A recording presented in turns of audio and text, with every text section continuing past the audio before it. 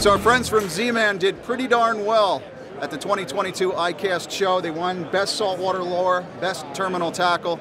I'm here with C.A. Richardson, and you actually are pretty responsible for the soft plastic win, I think. Yeah, the soft plastic win for Z-Man, Daniel and I worked on this a lot for an idea for a crab that would be appealing to a number of game fish. Now, namely because of my reputation in inshore salt water, redfish. But what we discovered in R&D is it's very successful catching black drum, cobia, speckled trout, snook, even tarpon was eating the swimming crab. It's a little bit different now. You can bump it along the bottom to make it more appealing to bottom feeding species like redfish. But in most cases, we're rigging this on a Chinlock's rigging hook and we're just swimming it. And it just swims over the grass just like you'd see the trailing arm of a crab.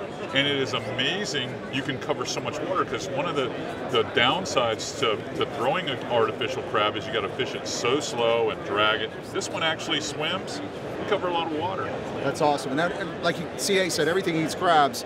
Very popular bait. Stripers are pouring over them. We're using sand crabs in the surf. So that's definitely a lure along the weed beds where you're going to see that beautiful swimmer up top. It's a great bait to be able to throw at some of those striped bass, weak fish. And he said black drum. I can't wait for that. I think that they said that one is going to be out in September. September, and that'll be great for the fall. That's going to be a great fall bait for us.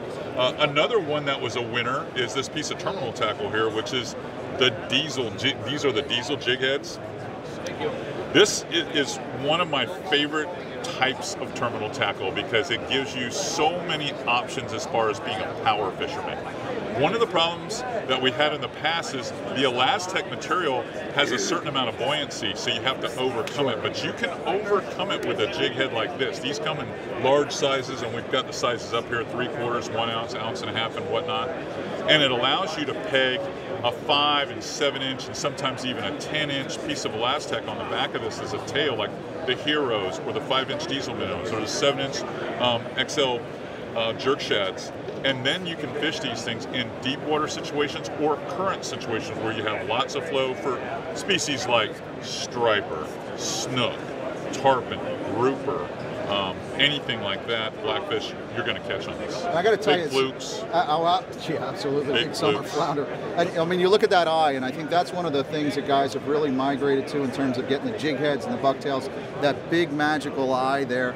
If you've been throwing the diesel minnows, they've been really effective for us back at home on stripers in the back bay. And what's great about Z-Man, you're grabbing the DieZel Eye, the big jig heads, whatever jig heads you need, and all the plastics, and wherever you travel. CA's talking about west coast of Florida, but you've traveled everywhere. Yes, in fact, I just came back from Alabama. I caught my biggest striper in Alabama in the Tallapoosa River. We ended up catching one that was about 30 pounds, over 40 inches long, and that's a big summer striper in a freshwater system like Absolutely. that. Now, this here is another favorite of mine. Yeah. This is an integrated weighted swim bait. This is our Hercules minnows, or our Hercules swim bait. It's got a big 7/0, I mean serious hook in here.